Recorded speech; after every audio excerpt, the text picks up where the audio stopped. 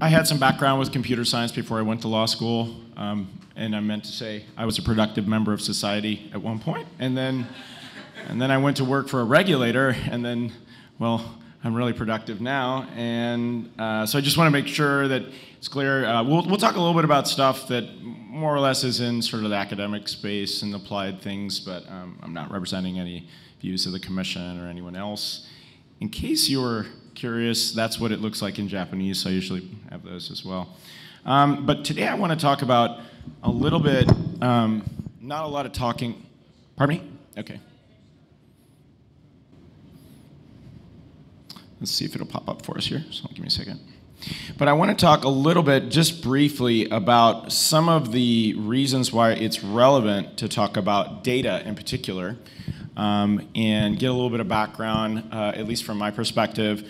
We've talked a little bit about what the definitional sort of starting point for legal hacking is. And at least my perspective is, again, that we're talking about things like the internet or mobility or other sorts of technology pushing against the traditional way that legal practice or some of the other specialty areas that we work in, policy space, had typically worked. And so we're seeing the changes being forced on us in some ways, and it's probably worth just talking about that real briefly.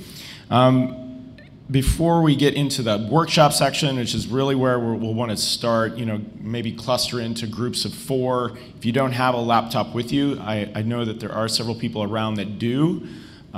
We've talked about maybe some of the tools that we'll be playing with. I'll have videos to show what it would look like if you were tappity-tapping, because I think we'll want to talk about, the struggle that I think many of us are working with, especially as legal practitioners, about do we really want to invest the time in developing a subject matter expertise in these technology things? Is that going to be fruitful? Are we really trying to just bring ourselves to a better understanding of what the technology offers so we can evaluate vendors better? I think that's a situation that any sort of knowledge worker is struggling with right now. How much of the technology problem are, in effect, full stack, or things that you internalize in your teams or you do personally, versus how much of it is sort of maybe an outsourcing problem or a cross matrix or a crowdsourcing or other sorts of scenarios. So I think maybe one goal for today will be, let's actually type some characters, because it's actually in practice not that difficult to bridge into a lot of technology problems with good mentorship and sort of having fun with it. So that'll be the goal by the end of the day. So if you've clicked on some of the references, there'll be a couple slide decks, one from last year, and then we had done another, a little bit more of the policy background. And then we'll also have a virtual computer that you can telnet into, if you will, SSH into, and type there if you have a laptop but you don't have the tools sorted. So we're going to talk about that briefly when we get to the workshop session. First, I want to start with a little bit about an influential rulemaking that I've had some contact with over about the last 15 years. And maybe one of the reasons why data in particular is a very compelling area of sort of technical expertise for legal practice. This, as you can see, is a matter that started around 2009, and it was labeled in the matter of preserving the open internet broadband industry practices. And you see a number of filings. For a lot of regulatory proceedings, you'd have a team of, say, younger to mid-grade attorneys partnered with economists or analysts. In many cases, the kind of work that my office focuses on, there's spectrum issues, so you'll typically have an engineer teamed. But you might be looking at a set of printed documents in the tens, maybe 50. For a larger proceeding, you might have 100 or so. But the gist of it would be, you'd be divvying up printed pieces of paper, reading through them, annotating them, just like we all learned in legal methods, some of us longer ago than others. And there was a certain expectation about what the workflow would be like. Now, when you start looking at these proceedings, they start jumping from maybe hundreds or even thousands to millions.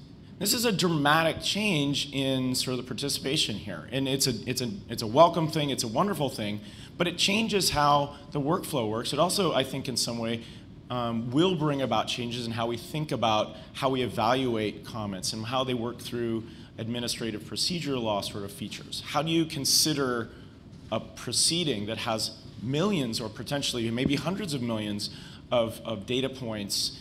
Are we looking at it being not arbitrary, capricious on some percent probability basis? Is it some weird model that we really haven't even come to grips with? Regardless, it's not possible to take a team of 3 to 5 drafters and go through 8 million comments. It's not a physical possibility. So the numbers are driving some of this.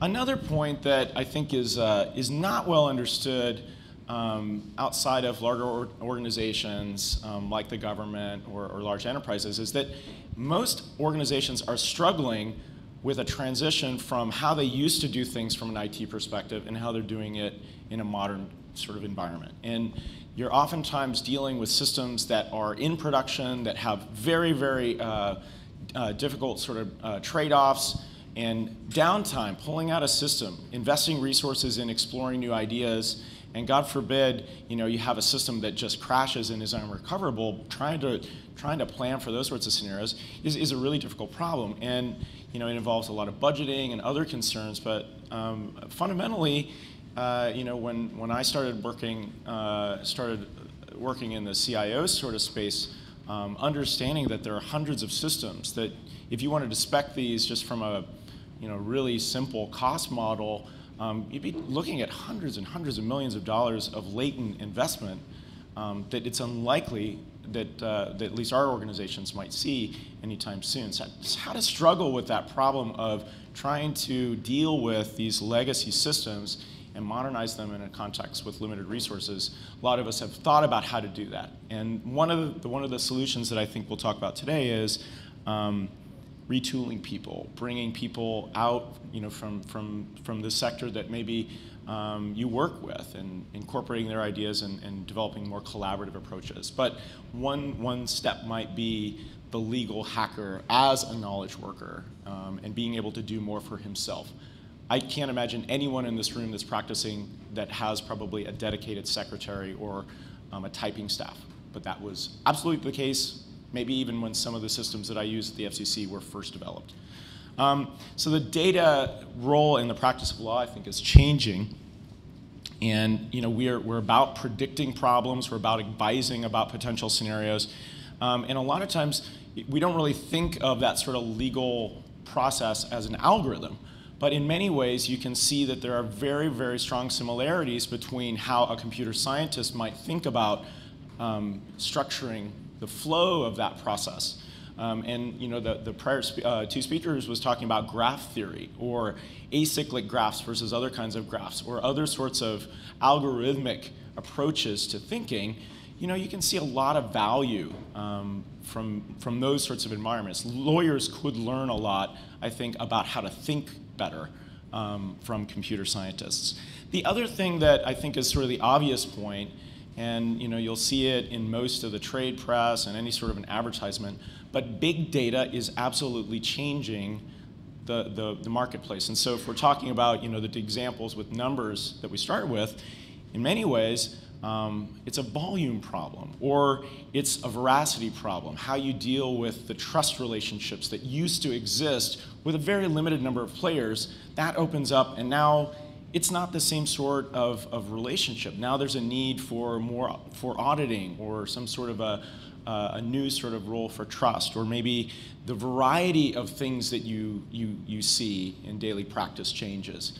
You might be expecting a certain format, in a certain sort of style of drafting, in a certain kind of argument style. And then all of a sudden you get these completely out of the blue. Why would you even say that? That doesn't make any... And then you have to think about it, and oh, well, I guess that's actually really, really insightful. We've never seen that before. Those sorts of problems also are part of that big data problem. The velocity of changes, just the rate at which things come in. You might have a predicted sort of flow. Maybe we bill this amount. We've got these many associates. This is how we absorb this kind of work. And then all of a sudden, you get 100 times the demand for work. How would you respond to that? Are the sorts of systems that we typically think of as law practice or government practice able to scale, if you will, in that way? And then a lot of people, when they talk about the 5 V's, some people will use more V's, but the V's of data, and big data in particular, they'll talk about the value propositions.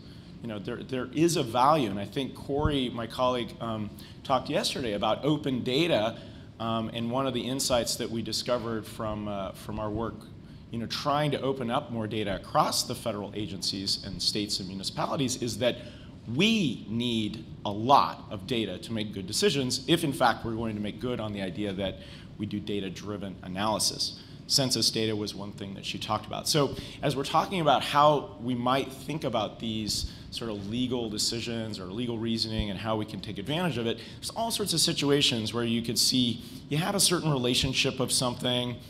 Sometimes you're just looking for a comparison between 2 things. I want to know how many people in a particular geography have some characteristic. I need to know that because that's maybe legally required. There's some sort of a pressing function on it. But sometimes that's not the only sort of filtering criteria. You might have other things, and they might come from different sources. You might be reviewing a case and considering all sorts of other information. What's the person's tax history? What's their credit background? Were there criminal issues involved? You might be vetting, a company in a due diligence environment and see all sorts of considerations. And so that we're frequently pulling information from different environments, and intuitively, that seems like a really, really valuable proposition, but we don't always directly go to the website and download an Excel spreadsheet, and then another Excel spreadsheet, and then maybe find a way to make a comparison there and close the loop. You might have to ask somebody, or maybe it would be a contracted effort where reports produced. So those are other things. And then we're thinking about persuasion. So much of legal practice is about trying to convince someone that this is the right answer, or this is the likely scenario that will actually happen. And persuasion, there's thousands of years of history in rhetoric and all sorts of subtleties and how we deal with affective versus other sorts of persuasive arguments. And absolutely, some algorithms might be more persuasive than others, or some applications or some tweakings of algorithms. And it makes a difference to understand how you weight different kinds of clustering algorithms or other things in an environment, say with mobile privacy or something. So you see that there's a melding of the domain knowledge, as a person might describe, the legal or the policy analysis together with some of those technology decisions. And if you aren't able to at least converse in that domain, it would be, I think, very difficult to practice there. And so I think what we're seeing also is sort of a stages of competency evolution with lawyers, with people who are technology professionals, because oftentimes we don't know what we don't know yet, or sometimes we don't know that we have an insight, that we know something yet. And so a lot of people will talk about this stage or this process of exploring things so that you can at least know what you didn't have a real good handle on. Maybe those are things you just can't solve, and you put them in the I'll find somebody to do that work for me box. Maybe you have stuff that actually becomes part of a value proposition that's valuable. And here I think is the other point that we really want to focus on, and that is ultimately we're making decisions, sort of buy or build decisions, cross-matrix decisions. How do you form new teams that are effective in a sort of legal technology environment? How do you leverage things in a way that you can do it faster, cheaper, more efficiently, better, bring better solutions to more people? How do we do that? And so I think from data science, it actually has a very long history, beginning around in the 60s when people really started to talk about theories of computing and a lot of a more academic focus on computer science. You saw words like datology or the use of data science as a substitute for the expression computer science. And today, there are a lot of people on sort of both sides of the marketing versus computer guy fence that will say, well, the term has become overloaded. It's more of a buzzword or marketing phrase for a lot of people. Maybe it doesn't have a lot of value, but at least for today's purposes, what I would propose is that there is a set of problems that we're going to look at today. And usually, what we would see before would be there were particular people that would get a data set, for example, an Excel spreadsheet or something. Someone might be in the business of producing those and then marketing and then selling them. and then somebody would be working inside of an environment that they work in frequently, Excel, or Stata, or Informatica, or whatever it might be. And then there was usually somebody that would like dress it up and put it into prose and to an environment that was focused on a particular audience. And those might be lawyers in many cases. So these aren't necessarily new topics, but the idea that a person can straddle all these different environments, can start to pull in insights from different sources, can make those glue together. We're going to talk a little bit about some of the practical implications of that now. And I think I want to leave that sort of general discussion with two other points, which is for computer scientists, especially you start computer science and you take a couple classes, the first thing you learn is that your computer science PhD professor can't make his printer work. Because computer science is not about computers. It's about how you have computing problems and thinking about more what it is, in some ways it's closer to the nature of cognition and thinking and language and expression.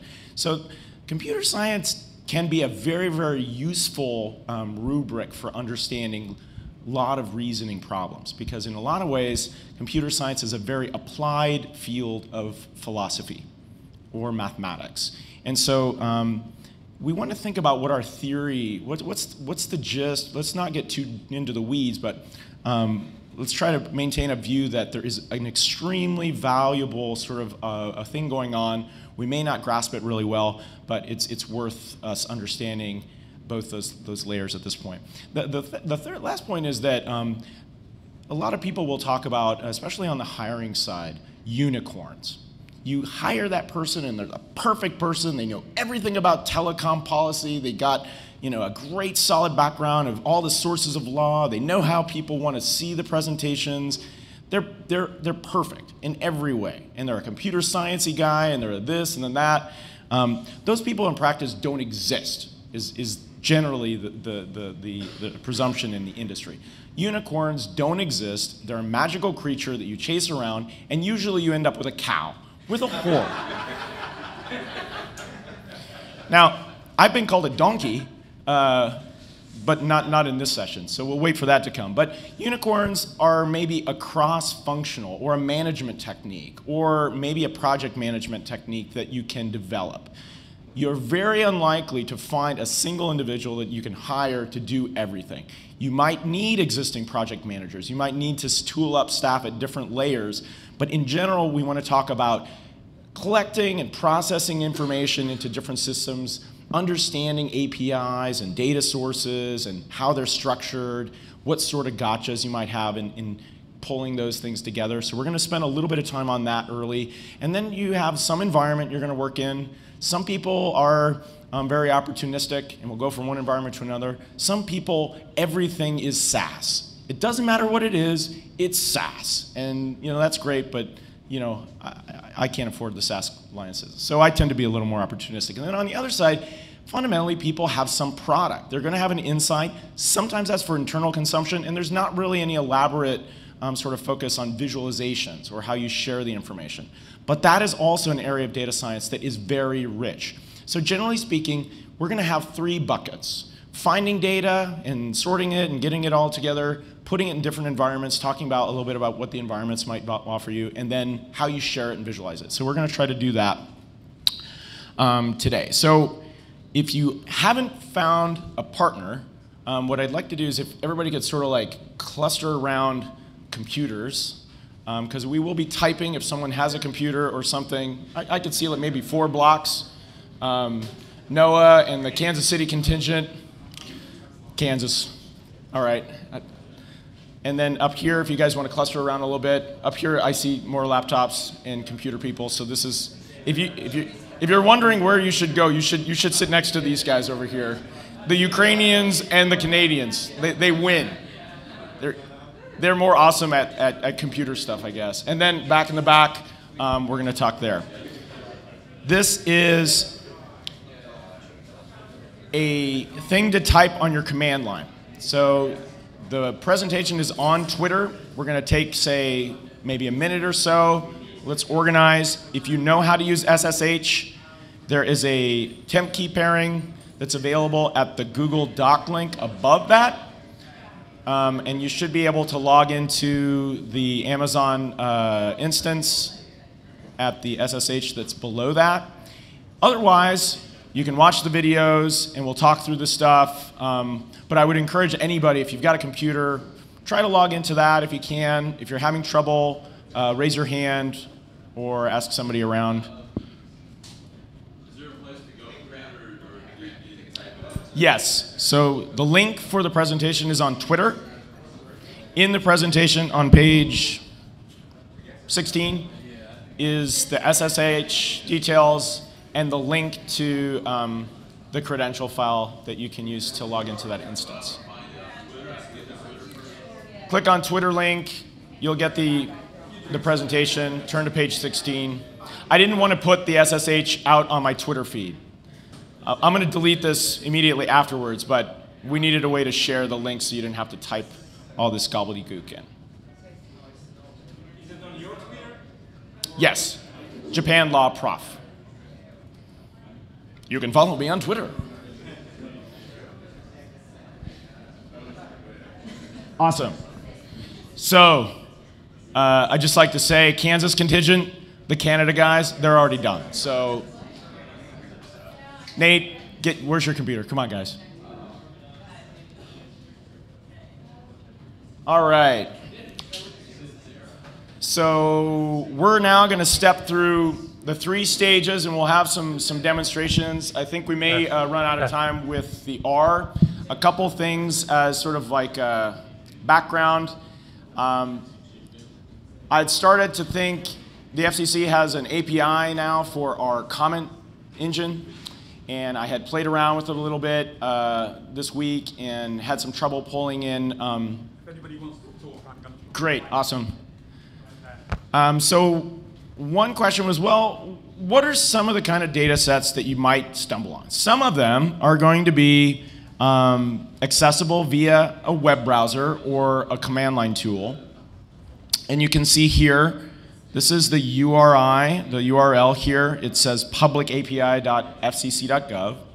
And so usually, if you're looking for a specific kind of data, you might find it on the domain name of that entity. There's a lot of different data sets that are available via some sort of a web interface. People usually talk about these interfaces as APIs. That's just an acronym for an application programming interface. But basically, it's just a window into that system. And if you look at, there's a couple things here that are bolded. You see limit equals or total page count. Usually the API will have a series of options. And in some cases, the options are all you really need, and you can look at those and find exactly what you're looking for. Maybe you're looking for all the comments that were filed in a particular regulatory proceeding on a particular day, and maybe you know the name of the entity that you're looking for, and you can narrow that search very, very well using the API. Initially, I thought, we had our colleague talking about Watson and how you take text files and pull insights from that. A real common scenario would be I would pull the list of things I'm looking for, but then separately I'd have to pull all those documents down, and then I'd have to process them. That was one demo we could have gone through. We'll talk about how we could do that maybe as an online activity to follow up afterwards. But another real common scenario is the API isn't exactly what you need, or the entity doesn't provide an API. And so there are a lot of data sets that my colleague Corey talked about in the federal government that aren't available with some sort of search capability. Because ultimately what these URIs, all these APIs are doing is they're letting you tune your search a little bit so you can narrow down what you're really interested in.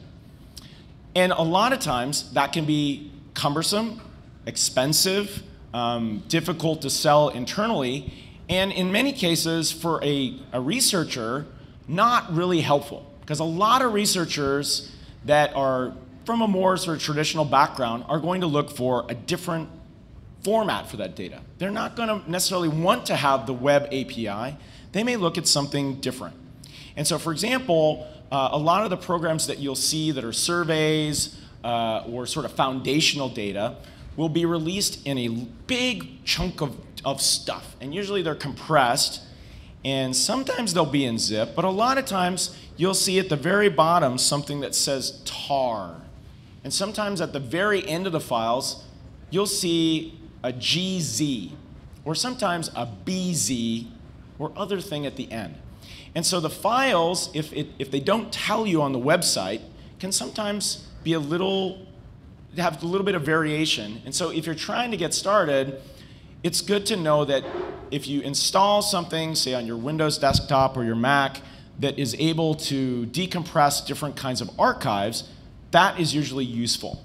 If you're someone that has a programming background, a lot of this stuff is really intuitive. So you don't feel like you'd need to explain something like that. And so you'll find a lot of data sets that can be really, really valuable, but a little bit difficult if you haven't made that step into playing around with tar balls, as they're typically called. So what we did was we downloaded a popular data set from my office in the Office of Engineering and Technology at the FCC about broadband performance. And this is a study that we've run for about 7 years. There's about 10,000 boxes distributed randomly throughout the United States, and they run software on essentially a little Wi-Fi box. And every hour, they're executing different measurements. And so we take all of those measurements and we process them, and we release information about them in a report. And then we separate out the stuff that we processed, the data sets from the month of September. And then we also have all the raw data that we collect during the rest of the year. And so researchers, from places like MIT or Georgia Tech or Berkeley or Colorado, a lot of people that are interested in how the internet functions might dig really deeply into this data. If you're an econometrician, you might use that for sort of multimodal analysis with, essentially an industry perspective. How does the presence of good broadband on the fixed side affect mobile performance? Or, are there correlations or inferences you can draw with demographics like income or density of population or other things? So you can see that there'd be a lot of people that would look at that, but it usually takes a little bit of investment, and once you've done it, then you get on this sort of data-driven track, and it's easier. So you download the file, there's a whole bunch of gobbledygook in there. You'll see the .SQLs and the .CSVs. And SQL is an acronym and is a language that you can use to deal with data. So a good starting point is to understand something about SQL, or the structured query language. It is a standard interface across any system. There are a lot of really exciting new ways to process data, but SQL is absolutely a lingua franca. It is never going away. If you're going to work on Watson or Azure or some niche platform, there will always, in most cases, be a SQL interface into the data. So it does make sense to invest a little time in at least understanding what SQL is. So we're going to start there. This table is a table that shows what each of those little boxes have in terms of information about where they're located, or which provider that service is connected to, what kind of technology it is, other information about the time or the state, the location. And so one thing, and this is where if you're logged in right now, or you've had a chance to look at the files, you download the file from our website, and these are usually clustered together in easy ways. EPA has a bunch of interfaces. If you do energy work, you'll find a lot of energy-related stuff. Obviously, NIST and NIH on the health side have a lot of cool information. And census. Census is a fundamental data set that you'll, at some point, end up learning about. But a real common problem is you download the data, and they were using it in one environment, and you're using it in a different environment, and there's subtle differences. And in some cases, those will shut you down. And it's very common to try to get into this stuff and it's just not working, and you're like, forget it. I just spent 3 hours on this and now I'm done. What I did is and I know this data set really well. I downloaded just what would happen if I just did this, how long would it take me. It took about maybe an hour and a half, 2 hours. And I know the data well, and I sort of know what I'm doing.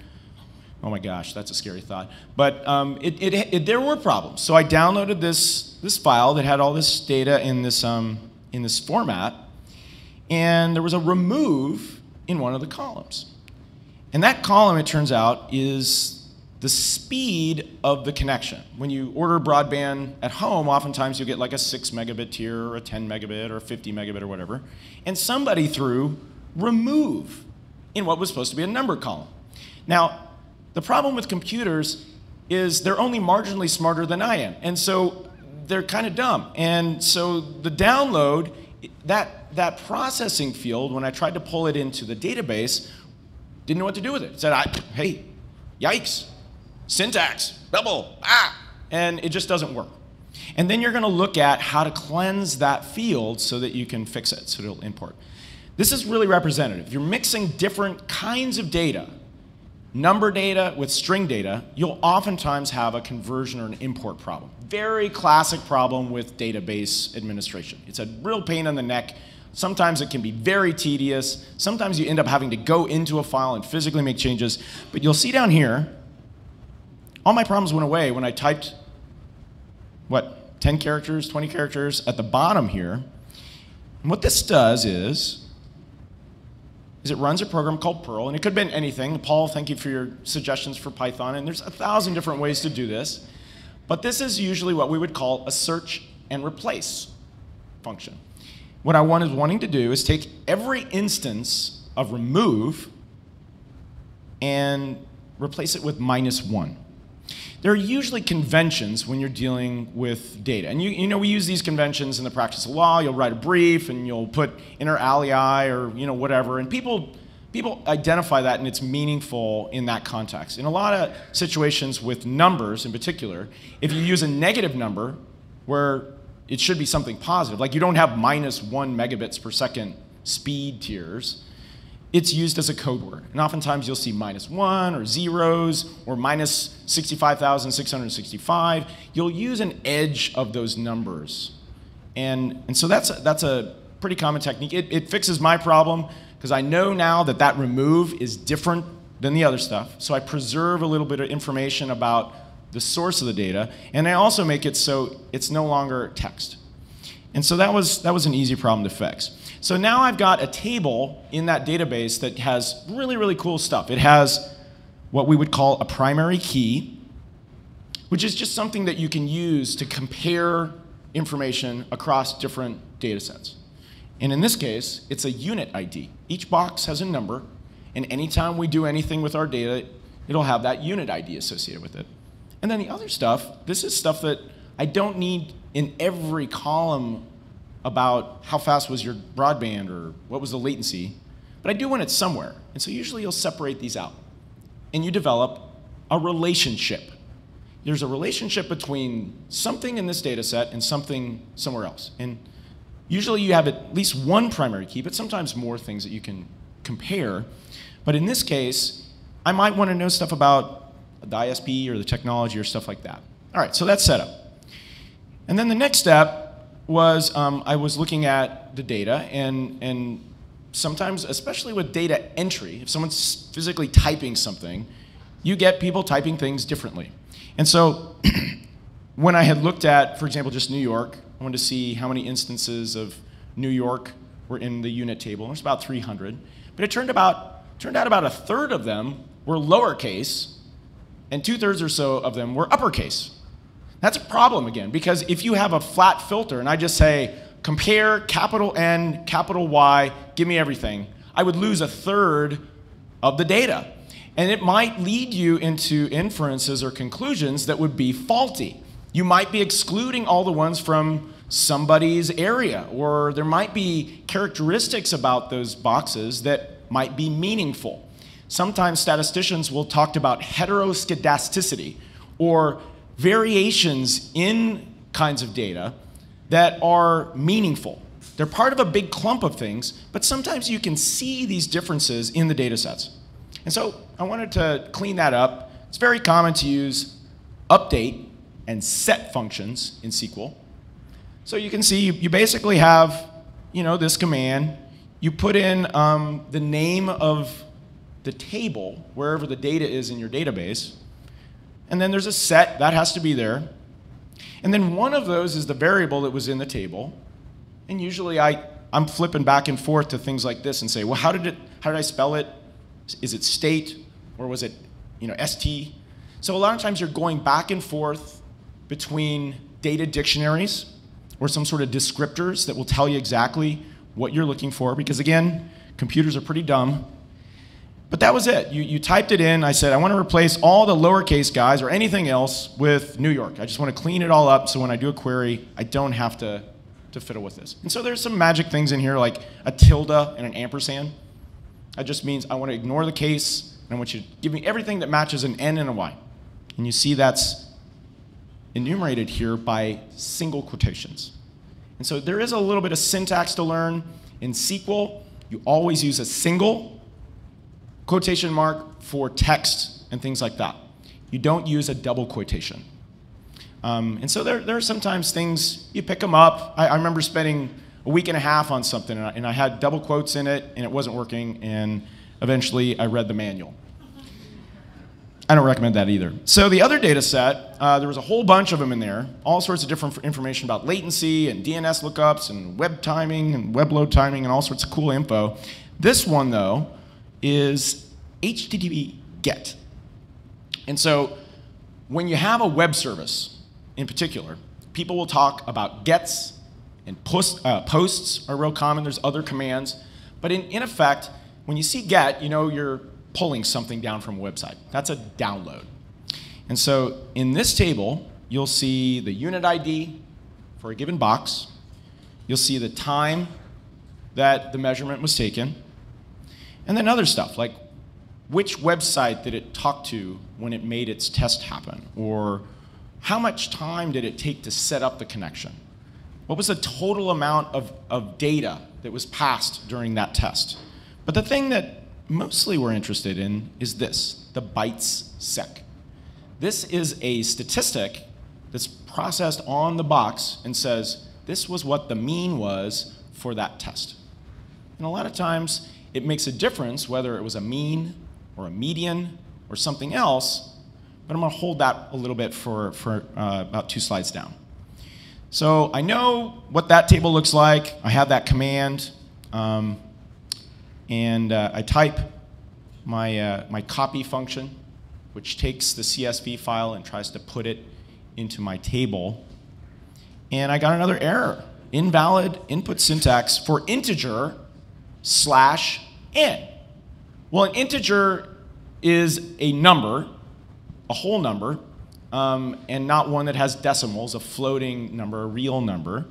And /n is not a number. So, okay, I know that there's something in one of those columns, and if you looked at the source file, you'd see that there's this little /n between these two numbers. Now, why is it there? Those, in some cases, can be really, really interesting problems, technical problems, sometimes policy problems, but I do know that there's an n there, and I want to get rid of it, because I can't copy my data into the table and do things like calculate how fast something is, the speed of the broadband. So I use another technique. You know what? Sometimes, if something's cumbersome and it's in the weeds, I'm just going to delete it from the file. Sometimes when you're trying to do a search and replace, and I was trying to do it on my thumb drive, which is not super fast, and one of the problems with setting up the demo this time was like, what could I do with just my laptop today? And it turns out not as much as I wanted, because I had to do all this goofy stuff, and I ended up using a thumb drive to store the file, and then this command is very common, grep. You'll find it in almost any Unix-based system. It'll be on your Macintosh computers. It's probably on your Macintosh phone even, but I haven't checked that. It's definitely on Android phones. But if you add something in on these command lines, you type the command, usually there's a number of things you can add to it, and we usually call those parameters or switches. If you add a hyphen and V, what that says is what you're going to type next, I'm going to ignore those. If I see that line, I'm going to delete it from the output. So grep minus V is pretty handy, especially if you just want to bang something out. And then at the end here, you see this little redirection sign, the greater than sign here. What that says is take whatever the command is doing and put it in a file. Now, not too complicated here. We got grep minus v, and then I've got that quite cumbersome /n. I'm saying anytime you see /n, just dump it. I'm not even interested in it. And the file I'm looking at is in the temporary directory, and it's called cur_http_get empty.csv. Put everything that is cleaned up and gotten rid of all that cumbersome /n's and put it in this new file called blah blah blah -pass. Now, when we go back to the database and we type psql and we run the command and we /copy, then it loads all of the information from that file into the database. Now, this was probably about 5 minutes, 10 minutes of fiddling around, and some of it was just waiting for the files to update.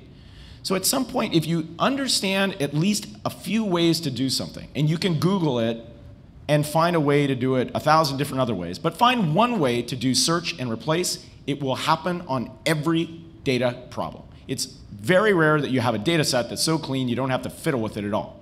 Either you're going to be working in the environment or you're going to be working on the loading side. So this area is sometimes also called ETL. And so you're talking about extracting data and loading it from different sources. And pulling big chunks of data across systems has traditionally been pretty cumbersome. These are really improving. It's great to see APIs that can link things, and it's all transparent. But that's the topic that we talked about earlier. I tried to do it that way, and it didn't work. So there's very rarely a silver bullet. So let's move on to the processing side of stuff. Now, once it's in an environment, you're going to want to do stuff with it. And in this case, we're going to look at the tables. And the table might have the stuff that I talked about before. It might be the one that has the unit IDs, and it'll tell me which carrier and which technology it is. Or maybe it's the one that has how fast was this measurement. And what I want to do is, maybe in some cases, compare those two things or use them as filters on each other. And usually there's going to be a very stock way of writing a query. And again, it's sort of like that search and replace thing. You can learn one way to do it, glue in the stuff that you know about, and if you have a model that's working and you've worked with the data set, usually it's a matter of just changing the words a little bit. So select just says, hey, I want you to pull some information from a table, and blah, blah, blah, blah, blah. Sometimes we want everything that's in a table, usually not. Sometimes we want one field, and then oftentimes we might process something in that field, and sometimes there's some trickery there that we'll talk about. From is really important, and I'll tell you, I spent probably, again, like several weeks trying to get comfortable with different ways of writing where the table is. Because you come into this and you're like, you have very weak understanding of what the database is. You got these things called tables, and then you have to like type them exactly correctly or it doesn't work. It's tedious. And that's why having a pattern and copying and pasting in and out of a working pattern is a good way to start. So we're talking about the unit ID table and the cur_http get blah, blah, blah, blah, blah. We're going to see that in the next slide. Where fields are also very important, and this is where you include in a SQL query the filters. So you might have something like, I only want to see stuff from today, or from a date span, or I only want to see connections that were cable boxes. So we'll look at that in a slide here going down and see how powerful that is. The other thing that's really, really powerful in a SQL context is being able to aggregate information into statistics. And so a very common problem is you want to run a query and find out what the average of something was, or how many instances of something were, or how many instances or averages or whatever statistic per category of thing. And you use the group by function at the end of this query to do that. And usually you're going to have the name of the variable that you want to. And so again, you'd go back to what that table looks like, you'd make sure you typed it correctly, and that's where you would put group by. The end clause is also very powerful, especially when you're doing sort of analysis around groups of data.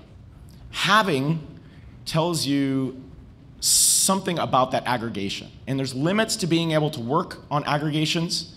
But in general, you might say, I only want to look at boxes that had a certain number of measurements. Maybe the boxes that didn't have enough measurements weren't very interesting, and I don't want to see those. Or maybe there's too many measurements. Or maybe you're looking for states that had a certain number of something, or people that had a number of instances. You might use that havings clause to do that. All right, so this is a select statement.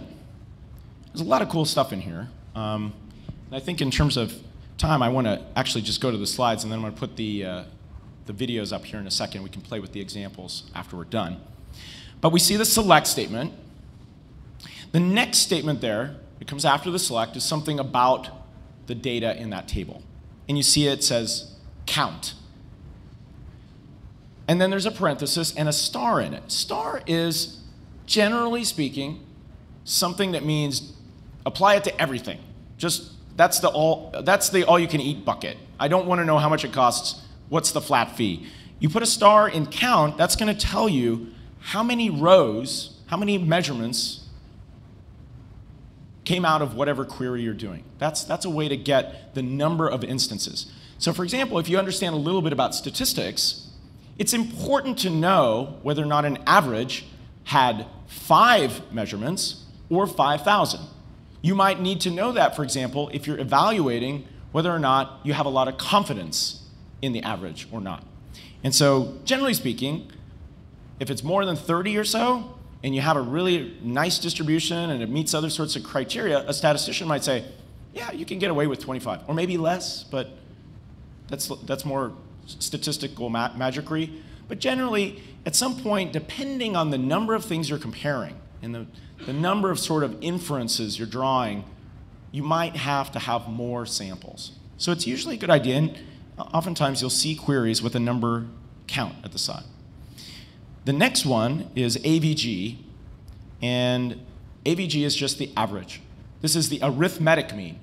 And so if you remember maybe having had a stats class, all we're doing is we're taking all the stuff and we're dividing it by the number of the stuff. So if I have, in this case, 99,000 measurements, and we total all of the numbers in the numerator, in the top of the ratio, and in the bottom, in the denominator, we have the number of those measurements.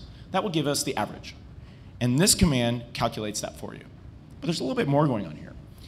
And this is an important point. We talked about the byte sec being an average.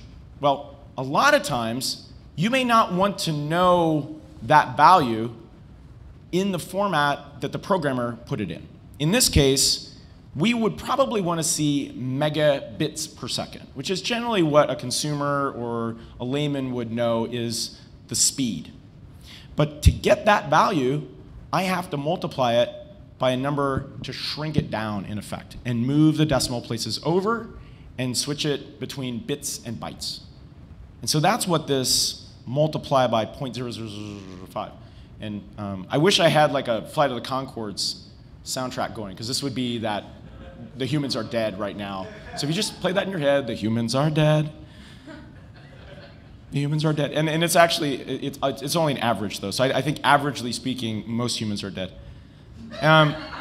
Mean is the arithmetic mean. So if you see as after this, a lot of times it's good to rename the values. Because especially if you have different functions in a select, they'll get cluttered. And you want to change the name to something that's meaningful.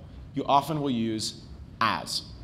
But you have to be careful, because sometimes if you include stuff at the end because you didn't include a comma, it confuses the select, and it will rename the thing rather than giving you the variable that maybe you wanted. If there was a variable in that table that was called mean, and really what I wanted to do was have a comma, you just have to watch for things like that. So there are some tedious things here, but this is, I mean, everybody knows how to blue book. There's nothing more tedious in computer science than what you've experienced in law school, in my view. So the next thing then is percentile cont and a parenthesis and a 0.5.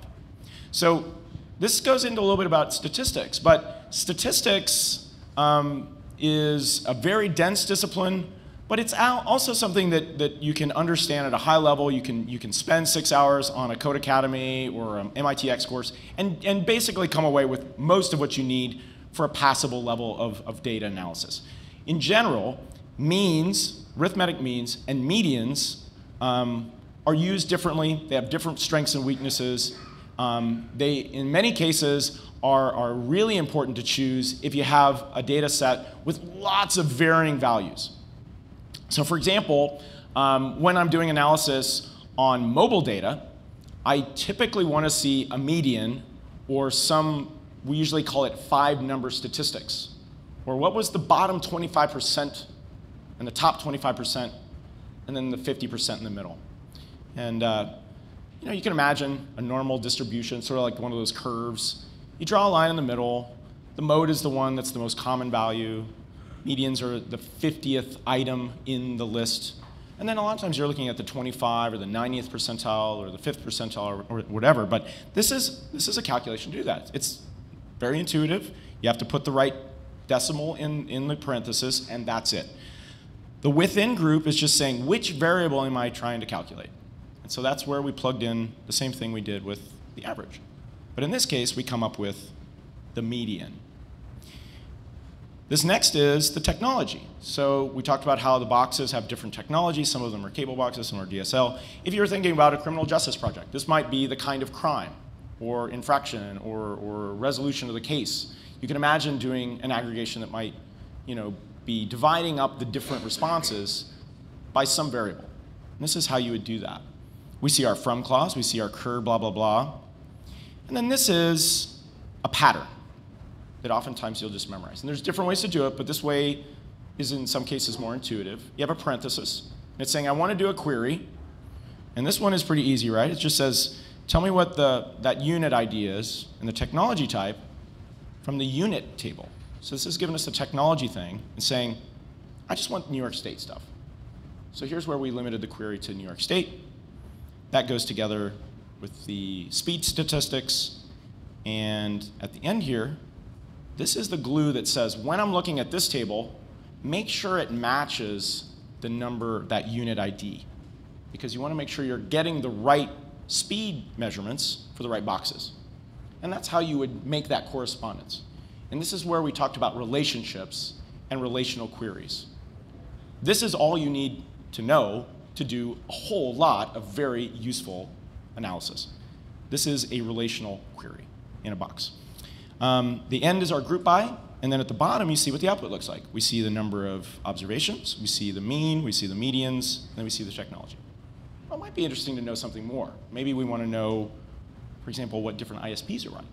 Or maybe we wanted to learn something else. And this is where you might be looking at other data sets and comparing them in ways that would be responsive to your particular search criteria. And then you'd need to find a pattern that fits something you understand, or you'd ask somebody, is there another way to do this? And they might say, well, you know, it turns out if you got two tables, there's this thing called inner join that's really handy.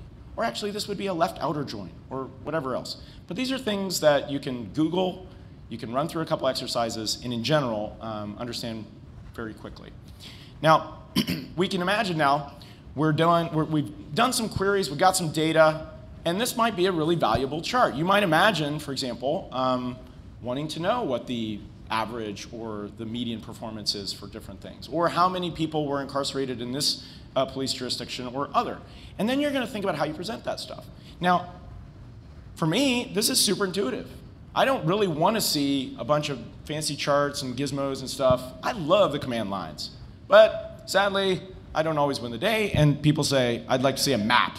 Who wants maps? Maps is whatever. So you have to make maps, you have to make charts and things like that. And so the process of creating a visualization that's compelling, that's easy to understand, is a very, very interesting process among all those other things that you've already done. You've got your data, and then understanding, am I presenting to my senior management? They're going to want a one-pager. I have to have the most compelling information in the easiest way to read in about a 5-second, 15-second block.